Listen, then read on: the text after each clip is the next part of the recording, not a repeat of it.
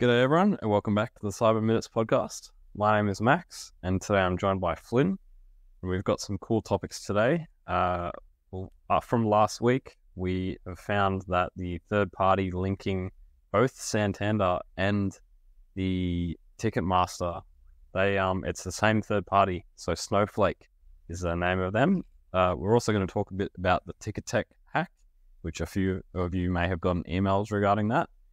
Then we're going to talk about the BBC and just have some statistics and just talk a little bit about things we've seen and some common trends that we've been seeing in the field at the moment.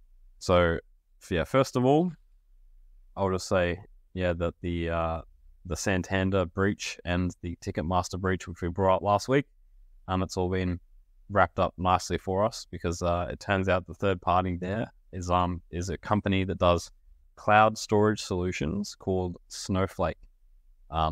There's not really a whole lot of information what went on there, but it looks like user accounts coming from Snowflake were then used to access and exfiltrate data from both Ticketmaster and Santander. Looks like there's a bit of ransom going on there as well, where some threat actors are asking for money. But thought I'd just bring it up just to close that off from last week. Next thing is we'll talk about the BBC misconfiguration. So, Flynn, do you want to talk a little bit about that one?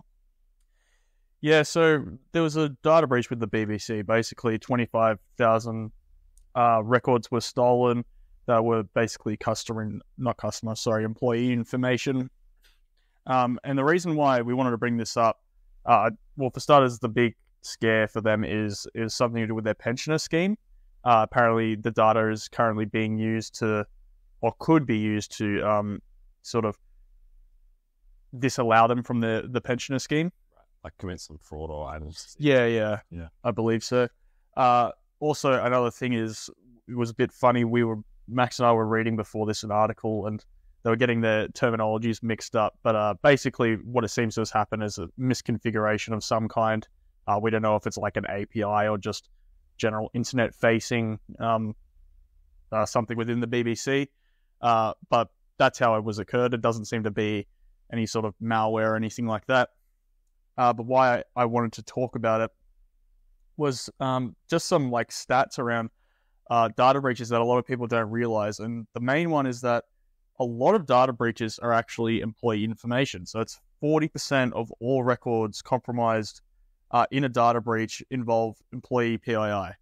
And you don't really think about how it is a lot of the time as employee information, but if you kind of take a step back, it makes sense because employee information, as much as we always talk about how data should be deleted and whatnot, employee information, a lot of the time, they have to keep it on deck because, you have to pay your employees, you have to know where they're going. Obviously, that should be deleted afterwards, but we obviously know that's not the case a lot of the time, at least in Australia.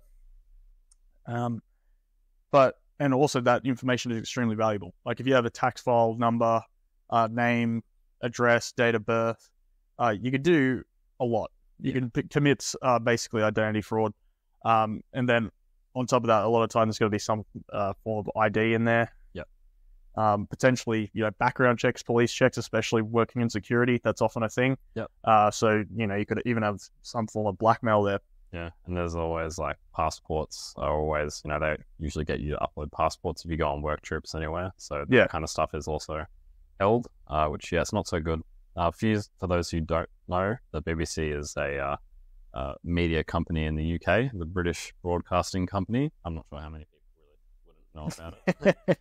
I think it's fairly well known, but yeah. No, it's just a weird one. So 26,000 employees. Employees, yes, I believe. Yeah, it's interesting. I don't know. It seems like a lot. That's a really big company then. Yeah. Well, it's the BBC. They've been around forever, so they probably had heaps of employee files on hand. True. Which is probably why the biggest issue was the pensioner stuff, because there's probably a lot of employees that aren't there. Yeah, that's true. Yeah, not too good. Just keep in mind, well, there's nothing really you can do about it, because if you're going to work somewhere, you need to give them your tax file number because you've got to get paid. Yep. but maybe if you're leading the company, say, "Oi, delete my data," Yeah. which they probably won't do. But Even like exercising healthy cyber practices, so getting new IDs issued every few years and making sure that you're... I don't think you can do that with a tax file number, though, right? Yeah, maybe not. Yeah, Mm, I'm actually not entirely sure about it. yeah. But, things that you can change, obviously, it's worth, keeping them fresh. Or at least knowing that it can happen. Yeah, exactly. Yeah, keeping yourself in the know a little bit.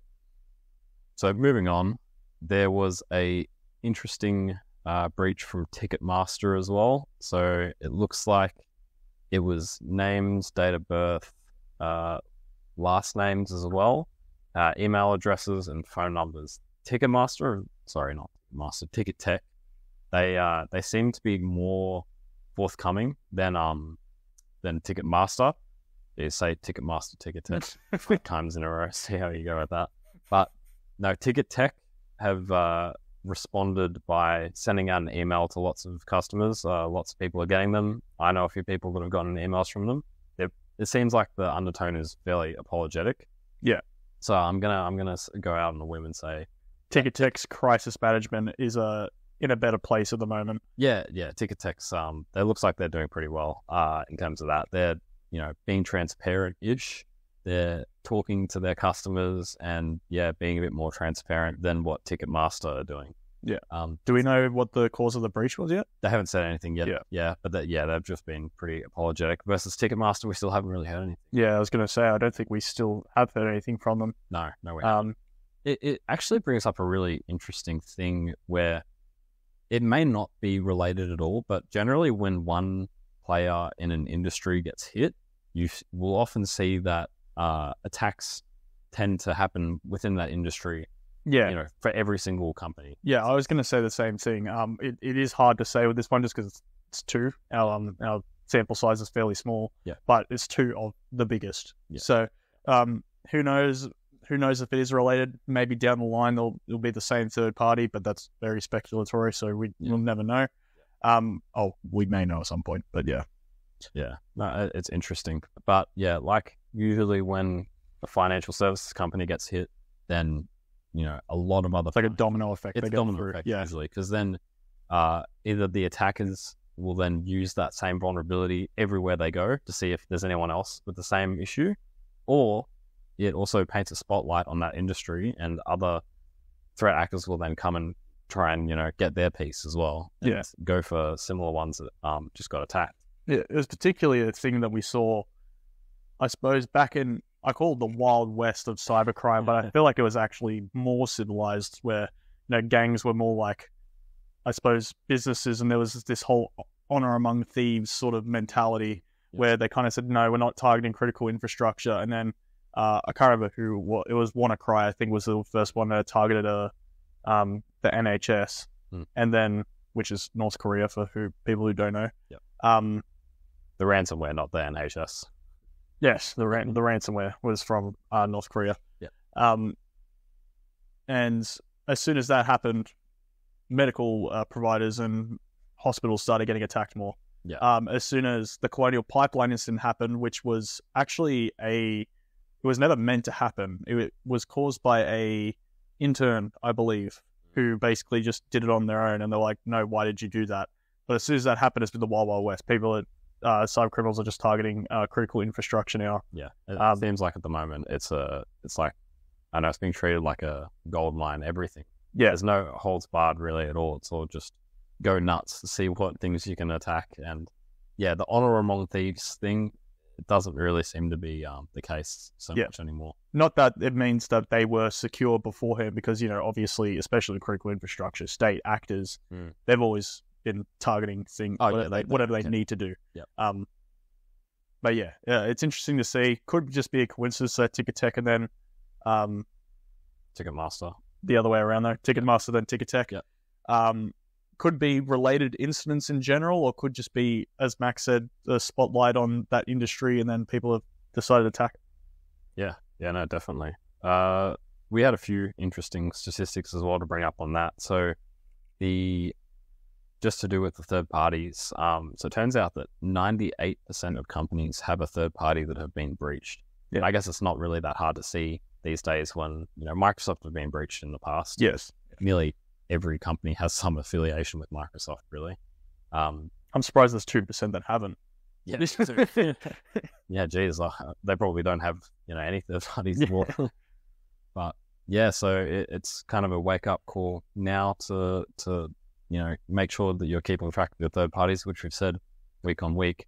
And it's really good time that this the CPS 230 is coming in later this year. Keeping track on your third parties really seems like it can't be more relevant. Yep. Because if you imagine, if we do 2 degrees instead of 1 degree from your company, imagine how much exposure you'd have then. Yeah. Third-party management, we've said a million times, isn't done well. Hopefully this uplift will, I suppose, light a flame under the industry to do a bit better.